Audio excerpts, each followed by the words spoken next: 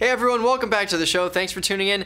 My name is Mike, and today we're going to be talking about rolling trades and more specifically, how we can keep track of them in our mind. So this is one of the more complicated concepts when we're talking about how to keep track of certain credits we receive or even debits if we roll for a debit, which we don't really do here. But really, we're going to talk about the important thing to keep in mind, which is going to be keeping track of the extrinsic value of the trade and how that relates to your break-even point, and really how to think about that trade going forward from the portfolio perspective, which really doesn't keep track of rolling trades. So let's go to the first side and we'll talk about rolling and what it really means in its entirety. So when we're talking about rolling, basically what we're doing is making sure that we're keeping our dream alive. So when we roll, we're closing our current position. So if we're selling an option or selling a strategy, we would be buying back that strategy and then selling a new one in a different expiration cycle. So ideally, we want to make sure that we're rolling for a credit. We always roll for a credit. At the very least, we'll roll for a zero debit, so just basically nothing, no credit, no debit, just zero.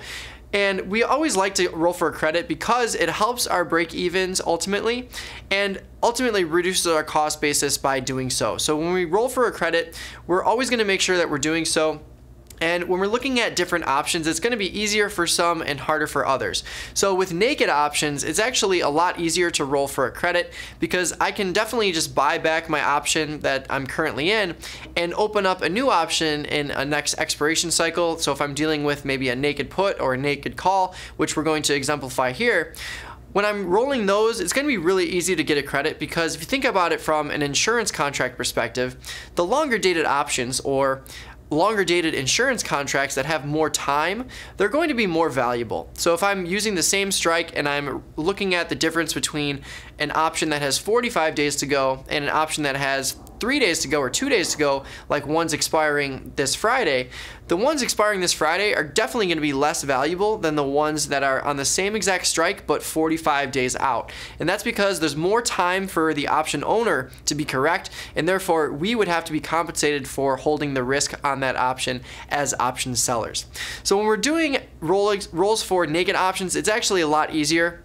And it gets a little harder for spreads. So I did do a whiteboard on why it's hard to roll credit spreads for a credit. So if you missed that one, definitely check it out.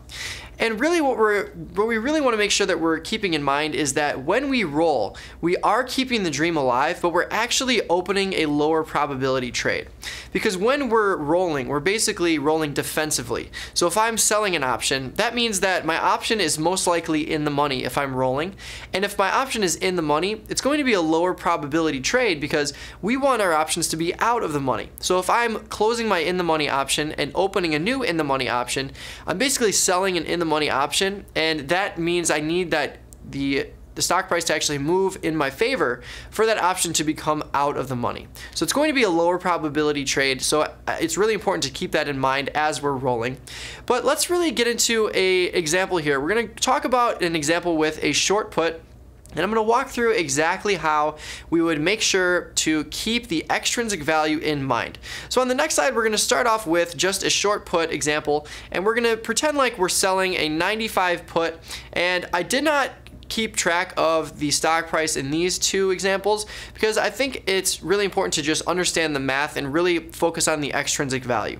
So we're selling an out of the money put, which really just means it's a put below the stock price, and we're going to be selling that for $1. Now since it's out of the money right now, that total credit of $1 is fully extrinsic value. This option has no intrinsic value because there's no real value to it. If someone owned this put, there's no reason for them to exercise it if the put is below the stock price, because a put contract from the owner's side or the buyer's side is the right to sell 100 shares of stock. So why would they exercise their put that's below the stock price when they can just sell their shares in the market itself? So that's why when we look at puts being out of the money, we're looking at puts that are below the stock price, and the opposite is true for calls. So calls out of the money would be above the stock price. But focusing on this example, let's assume that we're selling this out of the money put at 95 for a $1 credit. Now let's say at some point down the road, the trade goes against us and the stock price actually dips below our short put and we decide to roll.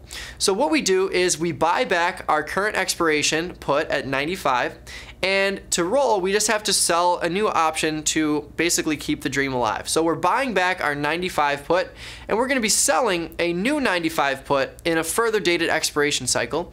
And because this short put has more time on its side than this long put does, there's going to be more value in the put we sell than the put we buy. So it's really important to keep that in mind when we're dealing with naked options. So because of that, I can actually collect a credit. So let's say I collected a 30-cent credit, as you see here. So my first roll, I had to buy back my put for a loss, but since I want to keep the dream alive and I have the same assumption, I'm going to open up a new put, same strike, and a different expiration that's further out in time. And because I'm pushing it further out in time, I'm able to collect even more of a credit.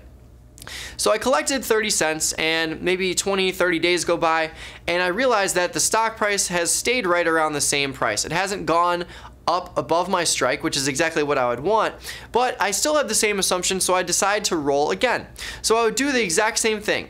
I would now be short this option here, but if I want to roll again, I need to close that option out, so I'm buying it back, and then I'm selling out a new option, same strike, in a different expiration that's further out in time. And let's say I'm able to collect another 30 cents for that roll. And let's pretend that this stock price is actually at 90. So now I know that my put is 5 points in the money, and let's say that the value of this put here is actually worth $6. So the raw value of the put option is $6.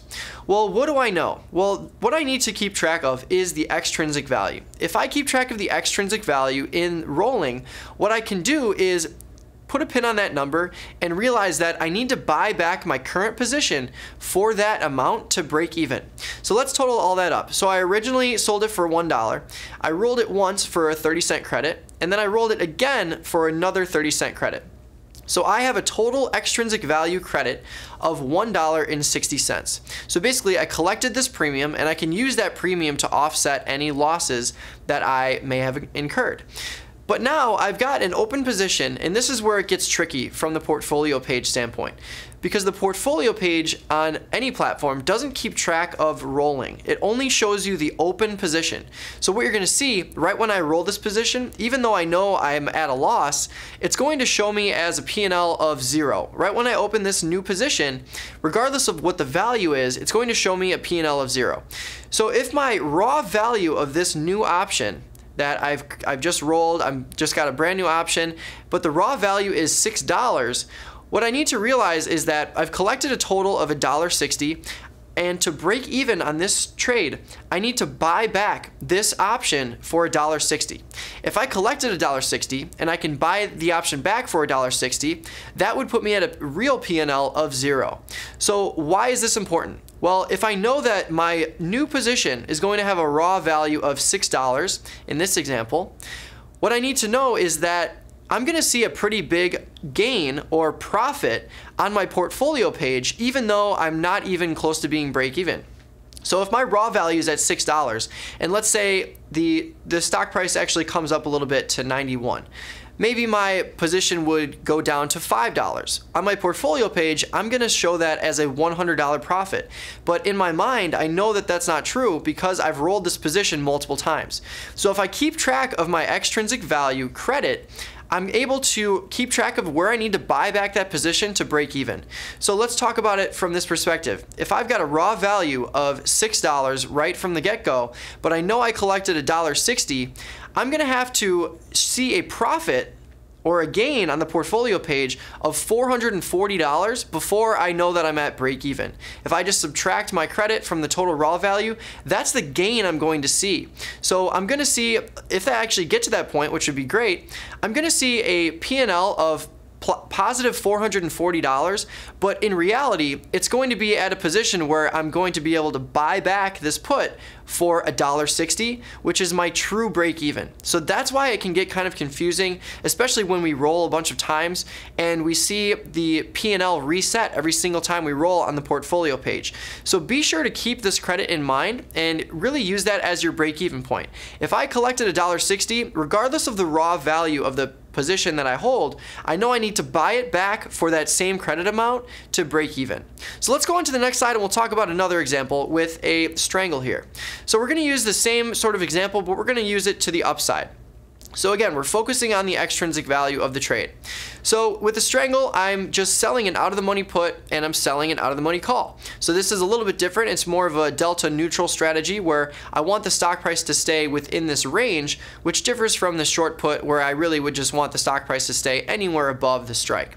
So I want the stock price to stay in the range, and I sold this strangle for $1 credit.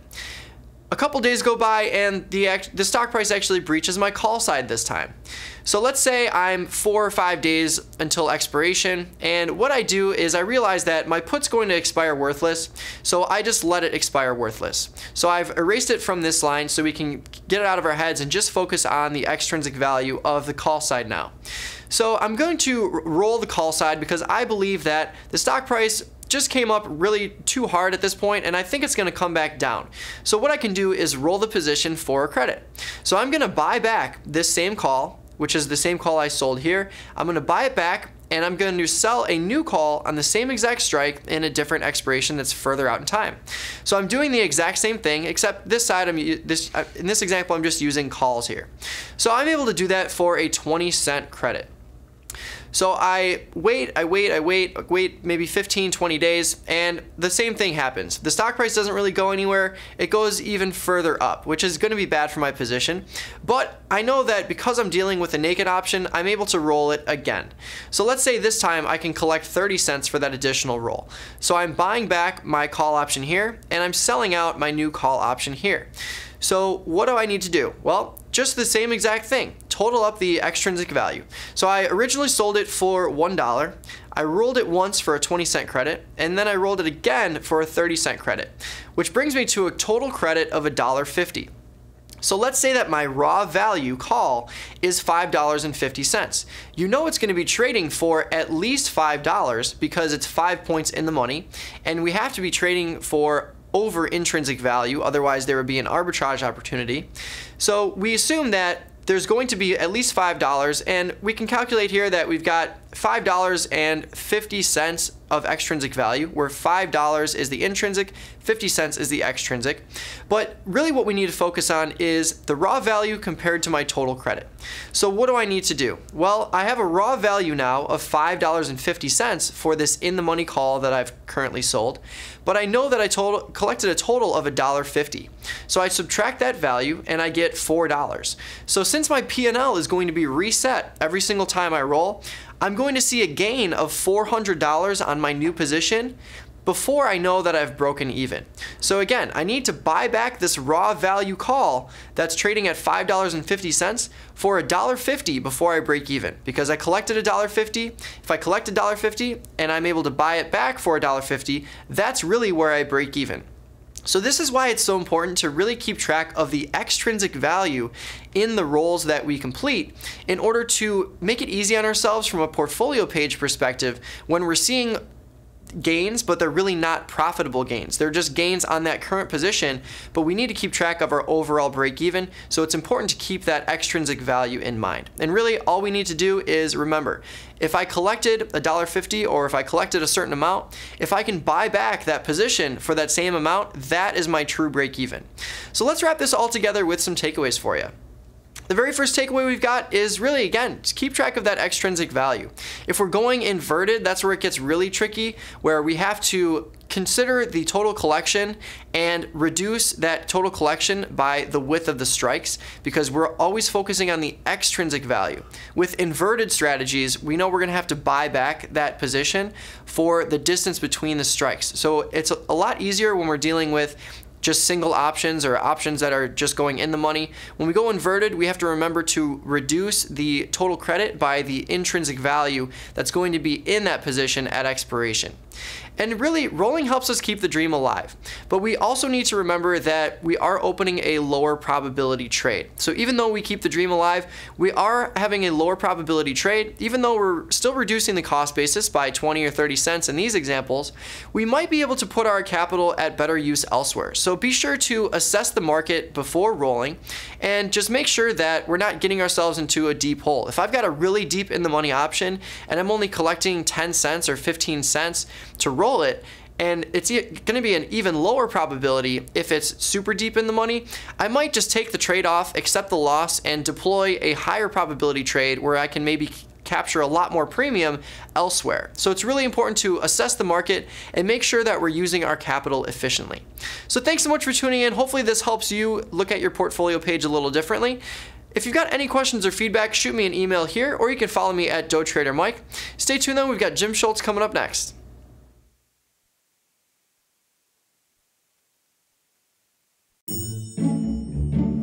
Hey everyone, I hope you liked this video. Click below to watch more videos, subscribe to our channel, or go to our website.